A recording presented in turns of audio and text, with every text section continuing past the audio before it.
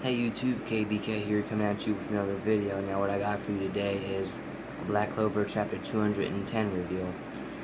Quite frankly, Black Clover didn't come out last week, so that's why I didn't upload the video of chapter 210, but it's here this week, so I'm going to upload the video today.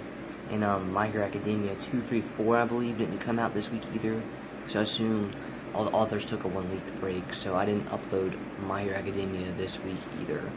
But Black Clover is out, and however, let's get into this video.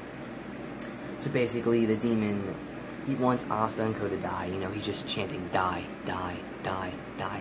You guys are scum, just die. It's basically every Black Clover antagonist in the series. They all want the humans or the people of the Clover Kingdom to just die.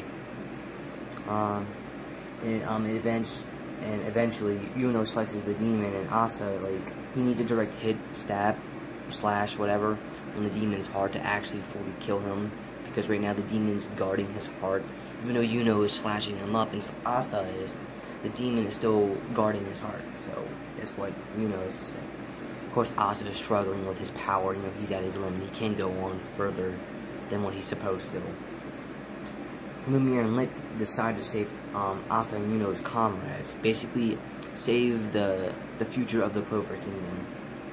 However, I believe Jack the Ripper uses scythe magic to, like, kind of cut open the bottom floor of, like, the rock structure castle, and all the unknown magic and, like, tentacle things that the demons spawn started going down into the tower. Noelle is saved by Nozel. You know, Noelle was she was at the level below Asta and Yuno, Licht, Petrie, and Lumiere in Sectry. You know, she's just looking at it. Nozel hurry up and swoops her and saves her life, basically. I find this it's good character development, because Nozel didn't like Noelle at all, but whenever she proved to them what she could do with her magic, they finally accepted her.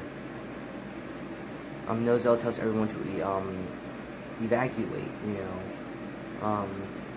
Mario Leona uses Mana Zone, so, like, I forget which squadron of the Magic Knights she's in, but I really like her character, you know. She's like, man, this is unknown magic. I've never faced anything like this before. And she's not scared when she says it. She's really excited. You know, she's, like, never really scared of anything. Kind of like Asta. Yeah, she couldn't believe the magic exists either. Lumiere and Licht uses Union Magic, Demon Dweller Sword Protection Light. That is a handful. And basically, it's to protect everyone on the floor below, like a big aura to make sure all, like, the tentacle kind of, like, demonic power doesn't get to the people and kill them, or the mages, or whatever you want to call them.